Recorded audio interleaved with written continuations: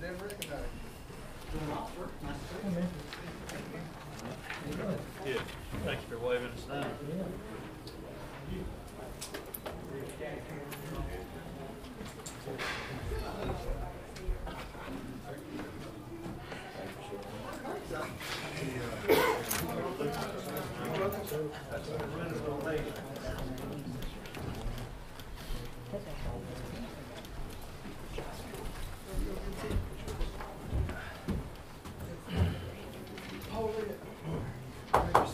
All right, at 6 o'clock, we'll call the meeting to order. We'll have a word of prayer first and a pledge of allegiance. Kind and gracious Father, we thank you, Lord, for this wonderful day that you've given us to enjoy. Thank you for the many blessings of life you've bestowed upon each individual and the family represented in this room tonight. God, we pray for traveling safety for Commissioner Hughes as she comes back in from Washington, D.C., and pray for Commissioner Rigdon, God, as he's sick. We just pray you touch his body and heal him. And Lord, we just ask you to give us wisdom tonight, discernment, and let us make the best decisions for our community. In Jesus' name we pray. Amen. Amen. I pledge allegiance to the flag of the United States of America and to the republic for which it stands, one nation, under God, indivisible, with liberty and justice for all.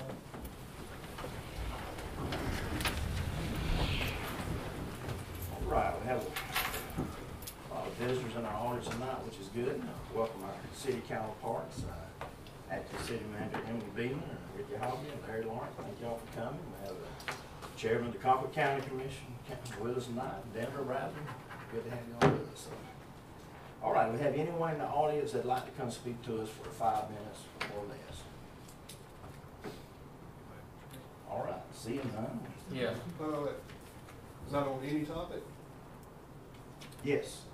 If it's on a topic, it's on the agenda. If you're here to talk about the zoning matter, then they'll be in the public hearings when you have to speak about that. So if you want to talk about anything that's not on the agenda, you can come up and now and talk about it. Okay. Sorry. Anyone? All right. All right, we do have one appointment that's made to speak with us tonight. We have Michael Stubbs with us and to come talk to us about the landfill options that we, decision we have to make. You want to make a more? Yes, Mr. Chairman, Mr. Stubbs, who is an engineer, has worked with us now for 15, 16 years on the landfill, Michael. And as we have had some preliminary discussions, you know that our current line, the line portion of our landfill is approaching its end of life. And what Michael's here to do is kind of discuss what that means, what the time frame is, and what our, you know, some of our options are. Michael. All right, thank you. Yes, sir. Thank you, Commissioners. So again, Michael Stubbs, registered engineer, been practicing for goodness 26, 27 years, mainly solid waste over the country, primarily the southeastern U.S., and been working with Ricky and Jim and these guys here for 10 or 15 years going forward. So my job tonight just kind of tell you the lay of the land and what's going on at landfill and kind of some decisions that are going to need to be made one way or the other and what they might look like. So in the landfill business, your facility has a 30-acre line footprint. So that's 30 acres where we're storing waste over line. All right, that's on one hand. On the other hand, you have an unlined unit that's pre-1993. That's the way we store waste in our country, pre-1993, an unlined unit, and they're separated by a ditch. All right. The 30-acre line units where we've been storing waste for the last 20-some-odd years, and that facility's doing fine, but it's built out. Your permit issued through EPD and all the other federal agencies have limits what we call a footprint. All right, so that 30 acres is built out, and if you just imagine filling up a 30-acre bowl, that's what you're doing. You're filling up a 30-acre bowl. Obviously, some prosperity and some growth here, and our tonnage that's going in that facility is roughly about 200 tons a day. And so if you think about it this way, It's a bowl, you're filling it up, it's got a set capacity, and that capacity is only affected by two things. How many tons we put in, how tight we pack it. All right, so based on the current tightness that we're packing it and the tons coming in, we've got roughly about 4 years before that permitted footprint is full. So right now, you're operating it, you're doing fine, you're filling above ground. Obviously, the taller you get, the more expensive it gets to fill, so the operating expenses are kind of creeping up a little bit. That's all normal, that's gonna happen. Well, what's gonna happen in 4 years? All right, so in 4 years, that's what I'll call just kind of the keep going like we're going option. If you do nothing, what's gonna happen is in 4 years, that landfill is gonna reach capacity. The tub's full, nothing else to do, and what we essentially do in the landfill business and the permit holder, which is Tifton County, you got to close that landfill. You got to put the same liner system on top that you got on bottom. You button it up, you seal it up, you collect the gas from it, you grow grass on top of it, and that's going to about 30 acres of that, just for round numbers. It's going to cost about $200,000 an acre to close, so just roughly $6 million. And of course, things don't get cheaper in this world, so in 4 years, I would imagine it would be more expensive. But you're going to button it up and you're going to close that landfill. Then you're going to enter something called post-closure. The state of Georgia, in fact, every state in this country, requires a minimum 30-year post-closure period. So for the next 30 years after y'all buttoned up, you're going to be monitoring that landfill, making sure nothing's going on, making sure that it is being maintained in post-closure. So that's the do-nothing option. Now, when that happens, you got roughly 200 tons today in this community that has to find a place to go. Right? It's still got to go somewhere. And so if you pick the let's do nothing option, you're not just going to close and enter post-closure. You're also going to have to go ahead and find a place for that waste to go. The most logical method to do that is what we would call transfer station. You would permit and construct a transfer station. All your small vehicles that collect the waste in the community are going to go to that transfer station. They're going to dump their waste on a concrete floor. They're going to load it into a transfer trailer, and it's going to go to another landfill. All right, that other landfill is going to be owned by somebody else. That other landfill is going to have a set rate for disposal, and you're now having a contract with whatever landfill or landfills to take that waste going forward. So you lose some autonomy of not being able to control your own set tip fee, but you're closing up your landfill and you're not continuing to expand the existing one. So that's the kind of let's just close what we got and move on with life type thing. But you will have a transfer station. Probably going to be $1.5 million to build one of these, and then you're going to enter that post-closure period. You should have money set aside for closure and post-closure that's sitting in a bank account, and that money is obligated for that purpose. But that's the way that goes. Now, the other two options are generally the same option. One's smaller and one's bigger. All right, so I'm going to pick on the smaller option. The smaller option is we need to go ahead. We want to stay in the landfill business, let's say, and we want to expand our landfill. All right, so you're going to go through a permit process where you do a whole bunch of engineering studies and make sure that the land is suitable for development, and you're going to permit what I'll call a small expansion. Let's just call it a 10 or 15 acre footprint. That's in addition to your 30. You're going to get it permitted.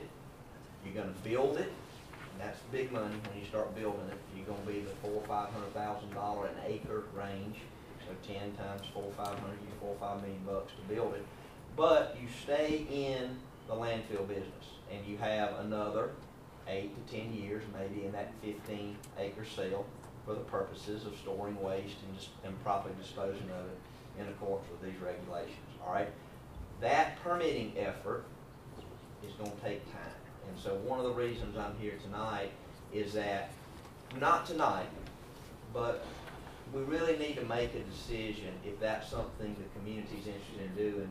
We got to make that decision here pretty quick. Let's just say sometime between the end of the first quarter and the beginning of the second quarter, in that April, June time frame type, something like that. That's reasonable.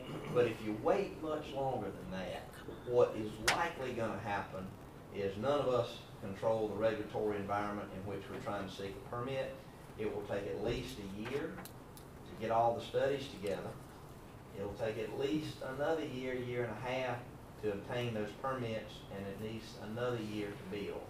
A year plus a year and a half plus a year, 3.5 years max, 4 years, and we have to have the cell built, otherwise the same thing happens, right? We're out of places to put waste, and we gotta move forward. Order of magnitude, you know, those permitting activities, and it's done in phases. It's not all in up front. You don't have to go all in, but you do have to start making those decisions at any point in the process. You may find out that that expansion is not viable. There may be some technical reason that the groundwater is too high, or a different myriad of reasons that for some reason you may just say, I want to expand, but I can't. I just can't do it. Can't go, and then you have to pull the plug. So it is a process, so it's not all in, but order of magnitude, you know, something on the vicinity of maybe $500,000, $300,000 to $400,000, that small expansion, all right? But you gotta kind of go if you're gonna go. Otherwise, you're gonna run airspace, you're gonna be building that same transfer station, all right? The other option is what I'll call go big. That's the big expansion, all right? Same thing happens. We're looking at a lot larger footprint, and we're really maybe putting a footprint on the map that's a lot longer time frame than 8 or 10 years. You may go from, we got a lined landfill of 30 acres. We're going, that small expansion's 15. The big expansion is 30 acres lined. It may be 50 or 70 new acres. So now you're gonna square up a 100-acre footprint, all right? Now we're talking some pretty large airspace, long time frame, all right? Now, one thing I will mention, I did the left-hand line footprint, right-hand unlined. One of the things that the big expansion would do is it would take that unlined unit, excavate it over time, probably a 20-year time frame, and we would put that old waste over a lined unit. Obviously, there's some benefits to that, right? It's expensive, we're digging up old waste, but we're putting it over a lined unit and we're removing an environmental liability. The unlined unit, like all unlined units for the most part, is leaking into the groundwater, and we're monitoring the corrective action, okay? So there's a benefit there, an environmental benefit, to gobble it up and put it over liner. But you're going big, and you're going with maybe a 70 to 100 acre footprint over time. You don't build it all at once. And you've got some longevity, maybe the opportunity to take waste from other areas, maybe not, completely up to the community's decision, but you get to make that decision. Now, you're thinking, well, he's going from 15 acres to 70 acres. I bet you that's 5 times the permitting cost. It's not. It's maybe 10 or 15% more. It may be a $350,000 or $400,000 permit cost to a $500,000 permit cost. So the economies of scale, if you wanted to go expansion-wise, I would tell you to go big. Go ahead and get some value for your money, and go ahead and get a bigger footprint for the long-term viability of the site. But the time frame's the same, really. You're going to do the same studies over the same time, but we got to get pretty serious about going sometime here before June-ish time frame. Otherwise, it just physically won't be enough time to do it, permit, and construct it. Now, an option, expansion small, expansion big, we're not closing the line landfill. We're keeping that money in our pocket for closure, post-closure. We're staying in the business. If you close and, you know, fill it up, close and go, you're going ahead and incurring that liability now. So at a real high level, that's really kind of the basis of what, you know, the community and you're going to be asked to decide is which way do we go. Anything? So, Mr. Chairman, just briefly, you sat in on about an hour-long meeting prior to this, and I've sat in one with our folks at the city. I think Michael did just what he said. He gave you the 5,000-foot view. There's some moving parts and pieces that this board really needs to understand in the difference of, you know, what happens if we close, what happens if we mothball, what happens if we, what's the advantages of building a bigger footprint, what's the disadvantages of building a bigger footprint, what that means to the community. And you said in an hour-long meeting, you know we can't cover it tonight in the amount of time we've got. So, I mean, staff's recommendation is that we get Michael back in here for a work session that just covers the landfill. now that you've got that brief overview, and some of us have an hour long overview, we can begin to have some discussions. I talked to Emily before the meeting, and she and I are going to get together tomorrow, so I can talk to her about some of the stuff we talked about today. But I mean, I think unless you've got direct questions from Michael tonight, sooner rather than later, we need to schedule a time for him to come back and just have a work session with talking about nothing but what we're going to do about the landfill on Mitchell Store Road. Any questions? I got one, Commissioner Wood. I'm all for, I know this is a very detailed discussion, but I would like to know when we meet, what true funds do we have that are sitting there reserved to close down the landfill, to maintain, if we closed it, to maintain it for the years needed, and, you know, And Mr. How it Lawrence will in the office, and I take care of think, you itself.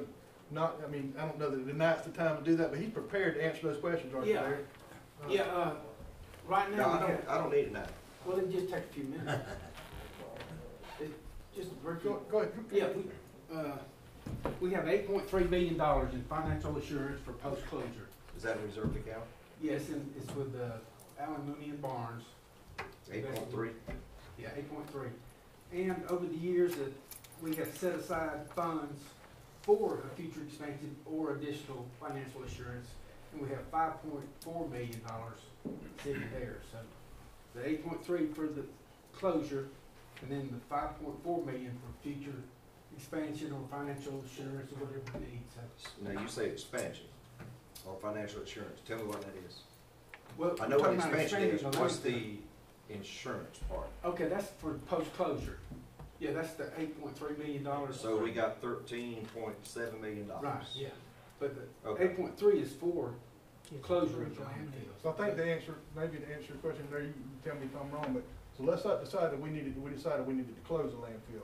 Then that expansion money would also become closure money. Exactly. And it would all go towards closure.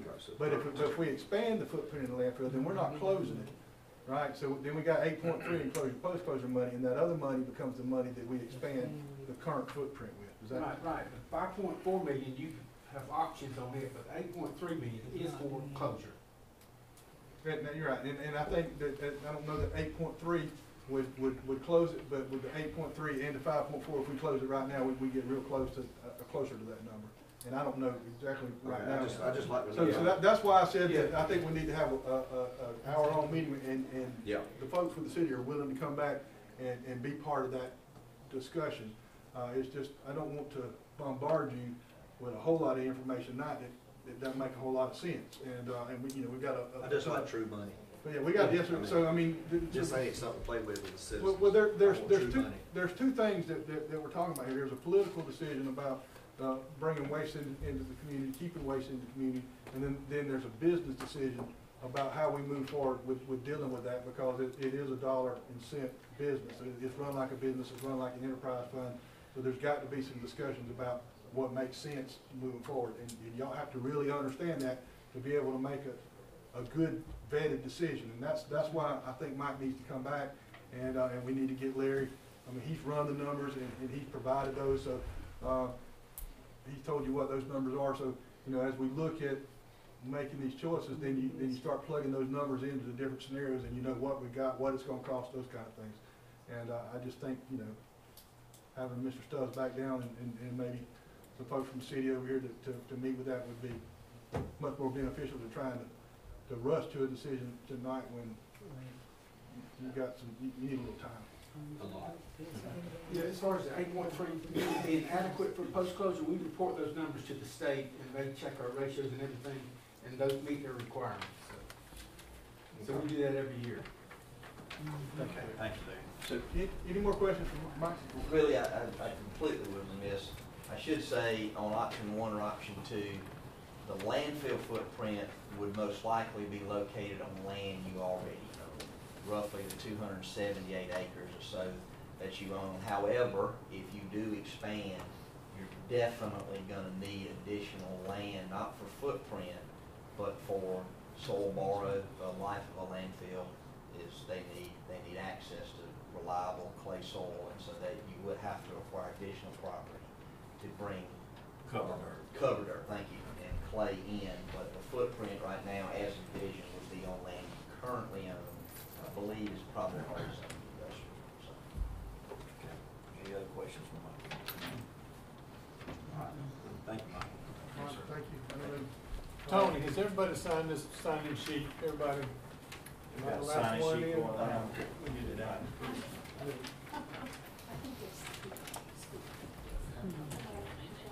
Does everybody need to sign it or just?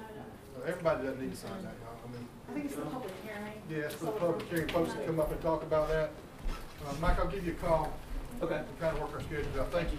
Emma, call you Mark. Okay, thanks. All right, we're at item 4 on the agenda, items that we added to the agenda. Understand we do have one item that needs to be added. Yes, Mr. Chairman, as we have discussed, that we need to add, we add one of the item 1. 8.3. 8.3, and it will be for property acquisition. Okay. I have a motion to add property acquisitions to the regular agenda. So moved. Second. Second. To add property acquisition. Oh, Commissioner Wood, I'm sorry. Okay, all in favor?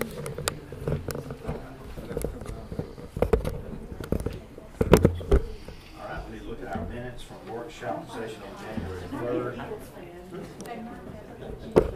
Executive session on January 3rd and regular session, and regular session on January 9th.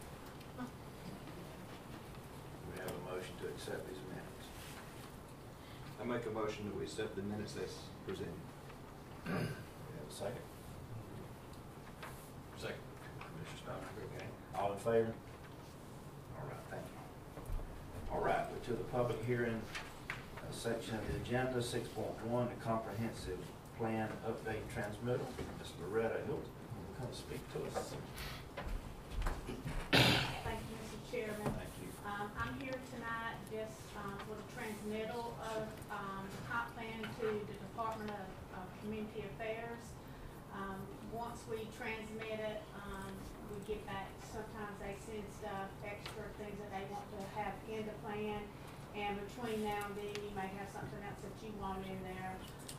But this is for the transmittal only, and then once it's approved by DCA to move forward, I will come back to you for adoption, and all you will are required to do at that time is assign a resolution. But I do want to reiterate that this is a working document. You will be required to use this comp plan. Anytime you're making decisions on projects that are listed in this comp plan, you always need to pull it. Don't keep it on the shelf. It needs to be used for your projects. It needs to be used for rezonings. Anytime you have a rezoning that includes your current comp plan, you have to look at your comp plan and see what that area is designated for. You have to make sure that it meets the character areas for any rezoning. And in order to approve the rezoning according to the Georgia Zoning Act, you have to answer the question whether or not it is consistent with your comp plan. So this is, like I said, a working document. You want to make sure that you have all your projects in it for the next 5 years, especially if you're going to be applying for a CDBG grant or any type of grant that's required to be in your comprehensive plan. We can amend it at any time if you don't have something in there that needs to be placed in there at a later date, if you have a project that comes up. You can always amend it for that, but look at it, make sure that your projects that you want to do within the next 5 years are in there, so that way we won't have to come back before you for an amendment. Okay, any questions? Mr. Chairman, I would just point out that the update, we have copies of it here and at each of the cities and at www.sgrc.us. So if anybody wants to go look at it, it's there for review. And as Loretta just said, we still got a few steps to go through here, so there's time for addition or changes to be made if that's necessary. Okay. Do we need a vote for her to be able to transmit it? Or? Okay. Okay. And go to public hearing. We gotta have to open the public hearing first and put that, Mr. Jones, thank you for that. Mr. Rowell? Yes, we appreciate it.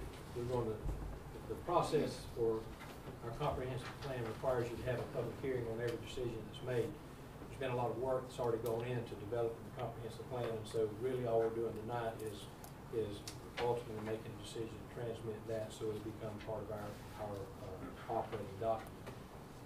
Is there anyone here, I'm gonna open a public hearing, but is there anyone here that has an interest in speaking about or towards the issue of the comprehensive plan? Okay, so did you sign, you did not sign this? So everybody that signed their signing sheet, they're here for the second public hearing, which is on other issues. Is that fair?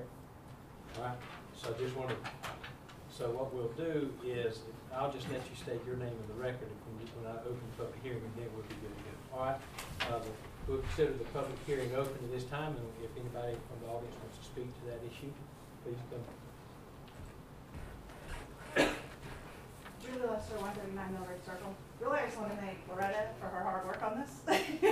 I went to those meetings. I know how hard it is sometimes to like wrangle us. And I know Mr. Davis, and I know some of the commissioners were at some of the meetings, other members of the community. So really, it's just a thank you for all the hard work that goes into it. But I do want to reiterate what she said, and you all know this, that it's very important when we're making our zoning decisions and planning decisions and land use decisions to refer back to this plan for our future and make sure that we're following what the vision of the community and the various stakeholders are whenever we are making these zoning decisions and land use decisions. So. Thank you. All right, is there anyone else that would like to speak to the comprehensive plan? If not, then we'll close the public hearing and this matter goes to action. All right, so do we have a motion to approve the transmittal of the comprehensive plan to the CA? So moved. Commissioner Wood moved. I'll second. Commissioner Webb seconded. All in favor?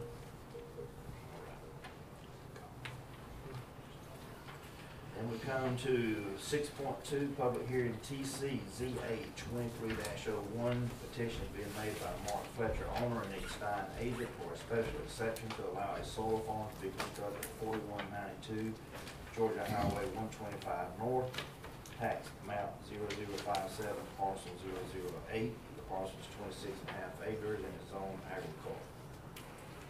Mr. Chris Davis. Good evening, Board. First of all, I'd like to clarify there was a change to the request made this morning. They are no longer seeking 26.5 acres. They have downsized their footprint to a 24.4 acre footprint. And that new map is in the books. You should have a new layout of the new floor plan for their project. It doesn't change location, just changed size. They actually could get by with less land, and that's why they're trying to not encroach on much land if they need to, only what they have to have. And it's page 42 in the packet. I'll give you a second just to look at that. Like I said, it didn't change the location, it just went down in size. The original map is on page 41, and the new map is on 42, if you want to compare. Just as the chairman has read, we received an application for a special exception from Mr. Mark Fletcher, the owner of the property. Nick Stein is his acting agent. As y'all are aware, back on September 13th of 2021, we approved and adopted a very respectable, very stringent solar farm ordinance for the county.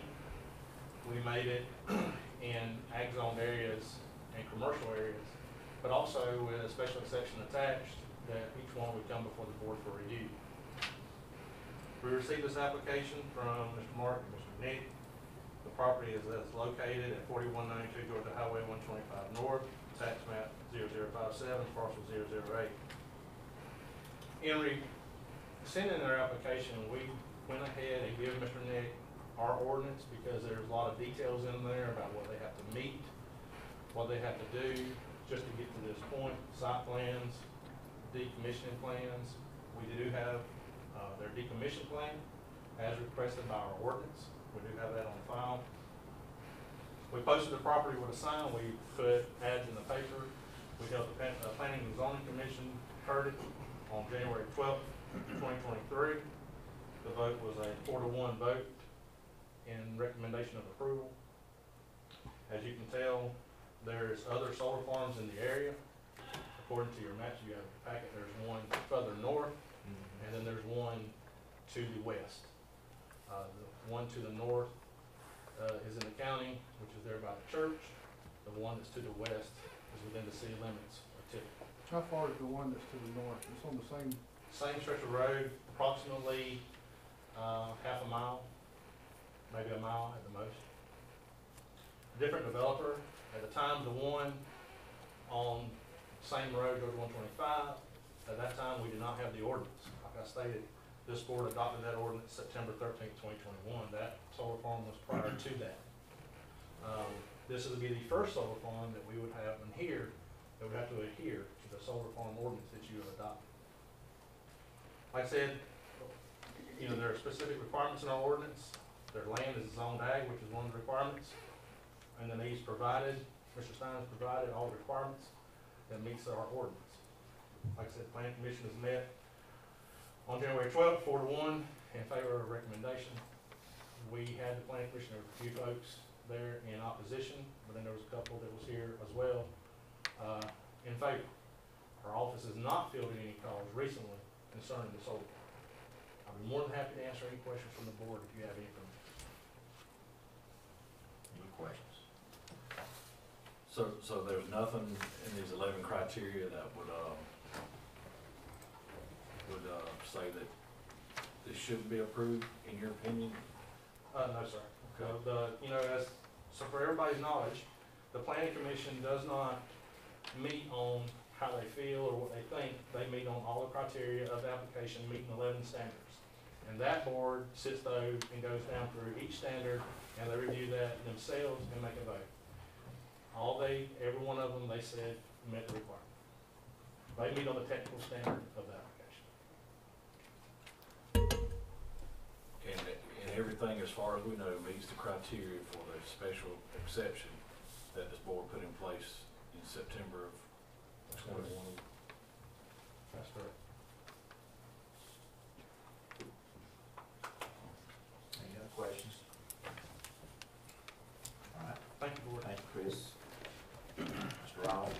Right, then it's time for us to open the floor for the public hearing. And so we'll consider this public hearing open, and what we'll do first is we'll receive comment for anyone that's in support of special exception TC-ZA-23-01. Does anybody speak on behalf? Please state your name, address for the record, please. My name is Nick Stein, and my address is 139 Foreman Street, Atlanta, Georgia, 30315. Well, That'll be it. I'll keep it, thanks Chris for the introduction, I'll keep it short here. Mark Fletcher, the landowner here in Tifton, approached us to build a solar farm on his property, and that's what we've designed, working with Chris and Regina, have designed it per the solar ordinance, the county solar ordinance, and we, we of course build it in the same manner. So, that's, unless anybody has any specific questions, I did ask Denver Braswell, chairman of the Board of Commissioners in Colquitt County, to come on our behalf today. He's obviously can relate to you from a commissioner standpoint, but he also is a landowner for two of our solar farms in Colquitt County. So instead of me, of course, having a little bit of a biased opinion on why we're, we'll do what we say we're going to do, I just thought, if anybody had any questions, Denver, it'd be a good person to ask. So.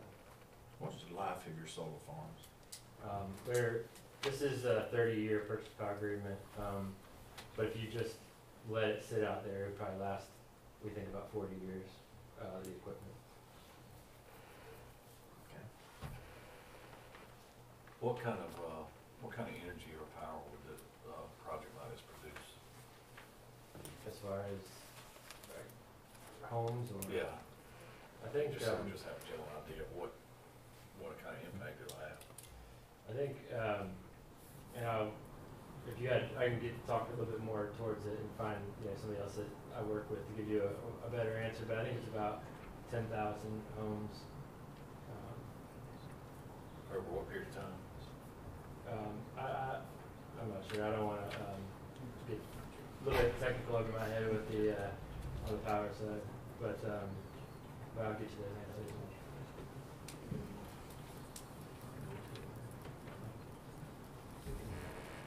Any other questions from the commission?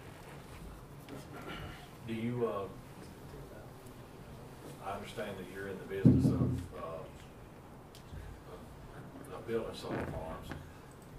Did you have any, obviously you can tell us the pros of a solar farm, do you have any drawbacks of a solar farm of this size or anything that you can tell us about? I mean, I don't think so. We come in, it takes about, you know, this one we don't have to do any land work, so it'll take about 6 weeks on the mechanical side, 6 weeks on the electrical side to put it in place. We'll have about 20 tractor trailers, 25 tractor trailers come in full of materials. They'll come in, drop it off. We'll have around 15 guys, workers, putting it together. And then once it's installed, we'll be gone, and there'll be, you know, unless something goes wrong, which they typically, there's not much that goes wrong, will be like 2 people per year coming in to maintain it. So Anything in the ordinance that we have in place now with regard to solar farms, do you see anything that would be problematic down the road for this project or anything? No, y'all's ordinance is pretty typical for Georgia, so everything's pretty straightforward. So y'all have designed and built solar farms pretty much to this standard already? A lot of them. What's the tear down cost of these in 30 years? We hired a,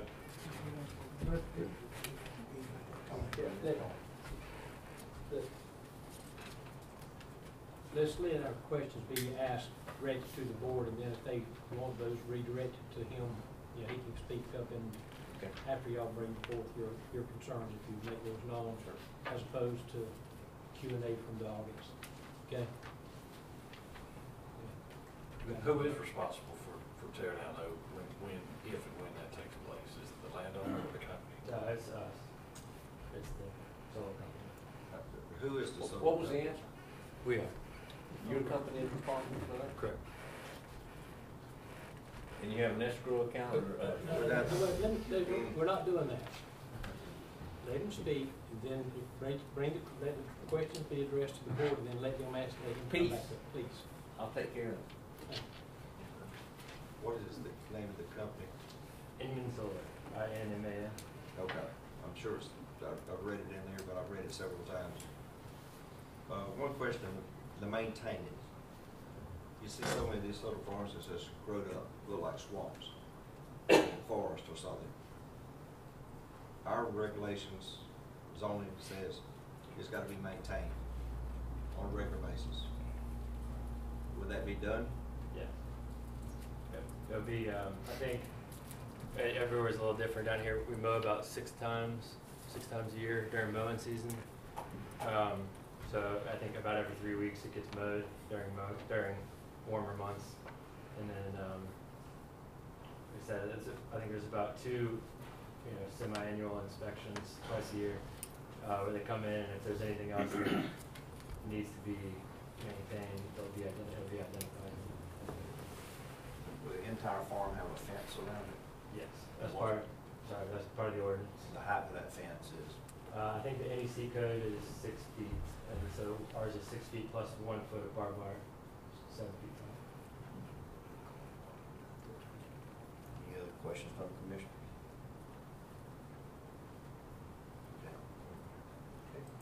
Is anybody else here that would like to speak to or on behalf of this project? Like I said, you want to say anything, or you? I mean, I know it's pretty straightforward. You're the landowner, and then, like I said, Denver's here. I might be happy to have any questions that you don't want to buy a opinion on. If he'd be willing to. Well, let's hear from those that are in opposition, and they'll probably raise some questions, and then we'll ask you to come back. Okay? Cool. Thank you very much. All right. What order would y'all like to come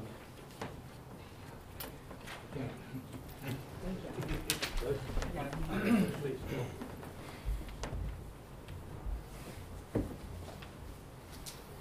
Hey, good evening, everyone. My name is Justin Griffin. I reside at 4165 Georgia Highway 125 North. A little bit about myself. I am pro solar. I currently work for ADT Solar, do residential solar. I have solar on my house, and I've had solar since 2019, but I am 100% opposed to this. And the reason why is because of it.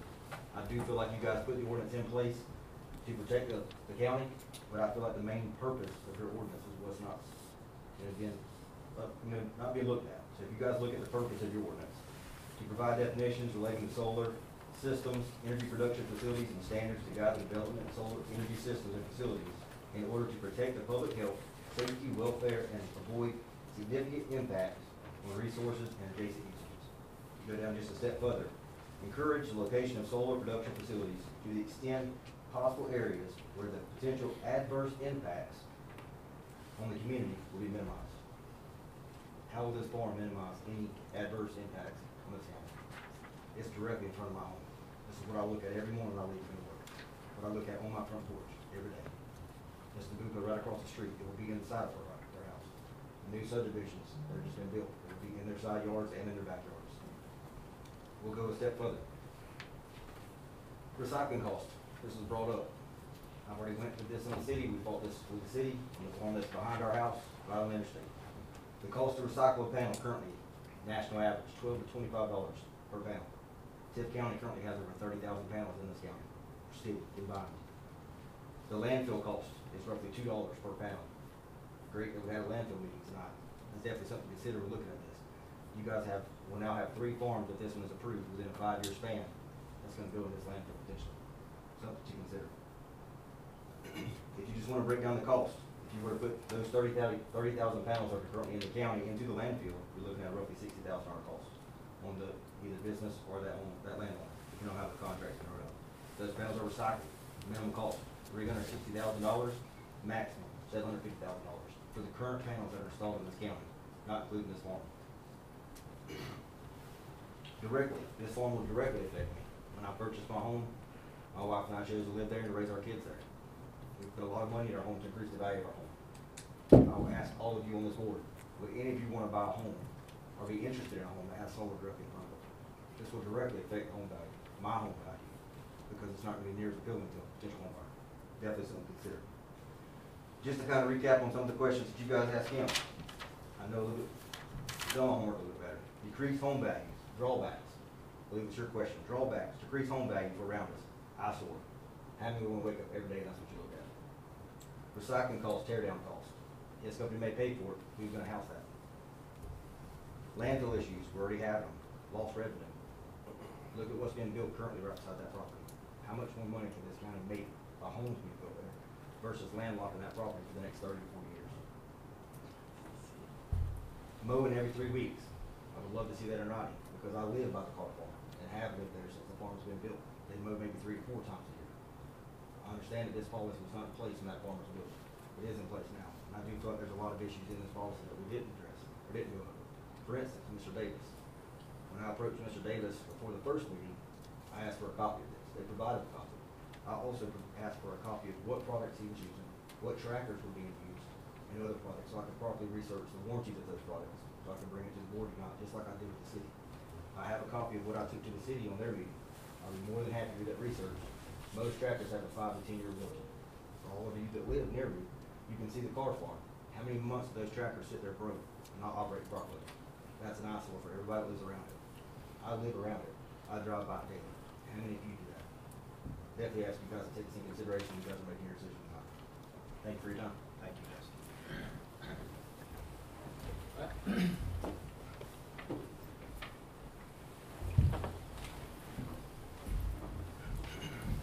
Hi, I'm Emma Summers. I'm speaking on behalf of Accelerated Builders today. I'm the daughter of Eric Summers and the niece of Fred Carlo. They're the owners of Accelerated Builders. And I got a statement from them that I'm going to read to y'all right now. Accelerated Builders is a general contractor in Tifton, specializing in building residential subdivisions and homes. The company has had a significant impact on the local economy over the years. Last year alone, Accelerated Builders made a notable contribution to the tax base in excess of $7 million. With this being said, Accelerated Builders would like the committee to consider this opinion before making a final decision on the solar farm on Highway 125. In our opinion, the solar farm can be viewed from the most parts of our subdivision designed for the future. This will be very close to newly finished homes and take away from the beauty of the neighborhood that we have worked so hard to create. This solar farm may produce excessive noise from the operation of its equipment and can be dangerous for children that may be curious and want to explore the area. We believe the installation of a solar farm in close proximity to a residential neighborhood carries unnecessary risks and potential negative outcomes.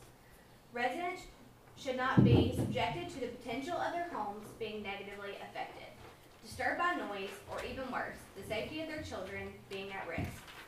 In fact, we believe the installation of the solar farms in close proximity to residential neighborhoods should be avoided altogether.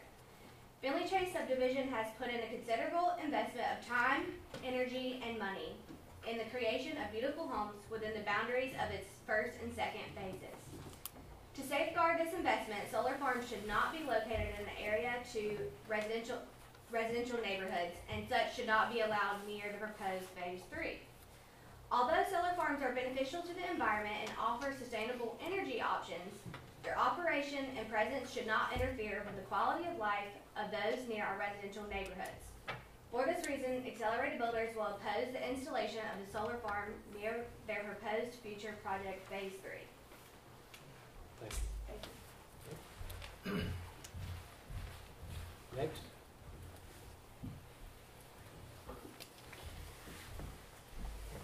Justin Beck, I live at 70 Waterfront in Tift County, just north of Brighton Road on 125 and Brighton Road. I've seen massive solar farms built throughout the state. They're certainly in abundance, and I think that they're fantastic. I think that the right place, the right location, it probably makes a lot of sense. And a lot of those areas are very rural, where there's really nothing else around there that would be detraction. And so I think this proposed location, though, because it is so trafficked, there's a lot of development going along that route right there, as well as the current homes that are already in place. It seems that this is not the ideal location to build one of these farms. Now, I did have a sneak peek at the plan, and it sounds like there's a 2-acre that's not going to be used or necessary for the plan. And looking on the map that you've seen, that 2 acres is to the back of the property. I don't know if there's a compromise that can be made to put the farm there, but leave those front 2 acres, let that be developed into something beautiful, and behind that have more of that solar thing that takes place. They're not, yes, they're designed with fence, but this is prison style fencing. Chain link with barbed wire. It does not look good. It does not provide any beautification to it. There could be an improvement into the fencing that goes around such a structure. All the transmission equipment, as we see the one to the north, is located right on the road. And so the upkeep, which again, if I mowed my lawn every 3 weeks, or 3 months, or whatever the number is, I'd be kicked out of the neighborhood. This should be kicked out of the neighborhood as well. Unless there's something because of its proximity to town, to where people are living, and others that have expressed their concerns, especially this gentleman that lived right across the street. It shouldn't be there. There's plenty of other alternatives, better locations suited for such a project that ultimately is an eyesore, and there doesn't seem to be a way around it. Thank you. Thank you. Next. I just kind of have some, I'm Shane Hudson, I live where Mr. Beck does. I just, What's your address? all of this What's kind your of, address? 36 Long Pine Road. All of this is kind of new to me, but I'm just wondering, in the ordinance, does it give you guys the right to deny the application? Y'all have that right? Just because they meet criteria, do you have to grant it? Does In the anybody form of know? a special exception, that's why you have a public hearing to get input from the community to evaluate those, balance and evaluate those various interests. So, I mean, you guys can deny the application, right? Yeah. I mean, so you're sitting here and there's got to be some, in my mind, some reason why it makes sense other than somebody's looking to make some money. And that's what this is about. Let's don't get it twisted. Somebody's going to make money off this. A gentleman drove down from Atlanta. And maybe it makes sense. I don't know. He's not here for his well-being. But it's about money. And these things are everywhere. And they're encroaching. I don't know how I feel about it. But just my eyes tell me this is getting a little long in the tooth. We're seeing these things pop up everywhere. And at the end of this, when these things are popping up everywhere, somebody's going to lose money. And then somebody's going to be left holding the bag. It may not be this guy back here. His company may be great. But in my experience, when somebody's left holding the bag, those guys are gone. And it's us holding it. And all these costs that we're talking about, that's going to be us incurring it. And then it looks like crap. So now we got eyesores all over the place. And I don't know that this is the place to stop it. But at some point we got to stop it, or otherwise all our land's going to have this stuff all over. And that's the reason why we are what we are. We're not the people in Atlanta or wherever all these things are. Why do you think he's driving all the way down here to put a solar panel out in the country? Because he can do it here. He can't do it up there, or he'd be building it in Atlanta. Land's cheap here. They get tax incentives to do all these things. So they're taking our land that we grow stuff on, put this crap on. I don't know. Listen, I'm all for making money, don't get me wrong. That's what this reeks of. And the point is, at some point we gotta stop. Where does it go? And, maybe this isn't the time to stop it. I don't have that answer. It just feels uncomfortable when we have people who are, building houses, building their lives around what's around them. And now we're putting up chain link fence. I guarantee you nobody in this room wants that outside their house. And that should mean something.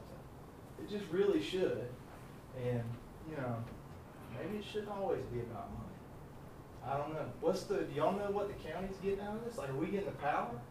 No. Huh? No. This power can go anywhere in the state.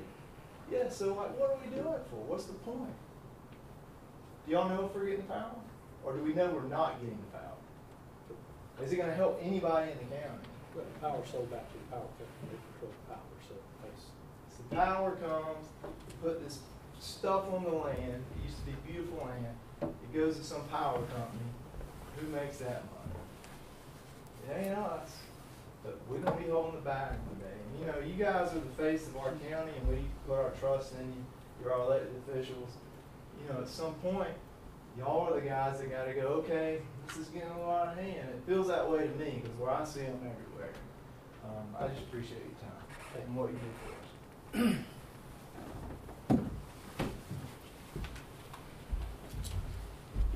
How y'all doing? I'm Jordan Pope, 56 Waterfront, Tifton, Georgia, 31794. I spoke at the last preliminary meeting, and like I said, I think all of us in this room is kind of jealous that we don't own this land. And this is like striking gold in South Georgia. If you have land that you can, be under this power line. But with that being said, all I'm doing is kind of circling back on what everybody said here. Real fast, when we sold, I've sold several Dollar Generals in this town. I made money. It happened, but we have one right across the street from our office, right? And we came in here, we were against it, didn't want it to happen, and they looked to us in our face and said, we're different. This isn't going to be like the rest of the Dollar Generals. We mow our grass every week. We won't have stuff selling on the curb. Well, it's happening. And nobody here is making them abide by the rules that they sat here and told us that it's going to happen on. This is another Dollar General in my eyes going where it should not be going. Whenever new doctors come into town and new administration and new nurses, anybody coming with a hospital, which is which is the heartbeat of our town, I get the privilege of being able to show them Tifton. And right now, we have other issues at hand with the solar farm. We have a homeless situation that we're dealing with. We have Dollar Generals that aren't cleaning up the parking lots, and there's trash everywhere. And I'm having to dodge all this stuff while I give them an hour and a half community tour twice a week for what the hospital's doing here. To me, it's a slap in the face. It's you know, for us trying to get new industry here. When Coca-Cola came, if Eric Summers and Fred had not had their subdivisions here, we would not be able to handle the employees that they brought here. If that subdivision alone, there and out there at the Cove at Willow Creek, if we did not have that, we would not be able to house the people that came here and filled up 350 jobs that they brought with them. And Eric and Fred took a leap of faith. Not only just them, there's 1,000 other builders in this town, but they took a leap of faith and they came and are trying to build nice subdivisions, and they're making it look good. They're not just throwing up cookie cutter homes. So at the end of the day, we've got to stop it somewhere, because if we agree to allow this place here and they abide by all the rules and this is the special stuff and they say they're going to do everything, that's fine. But if we agree to this one, then these fields wrap all the way down under these power lines, all the way down Brighton Road. We can't say no to anymore. If you agree to this one, we can't say no to the next one. And then they're going to continue to be completely surrounding Tifton and will be known as the homeless solar power capital of the world, in my eyes. So, anyway, thank you.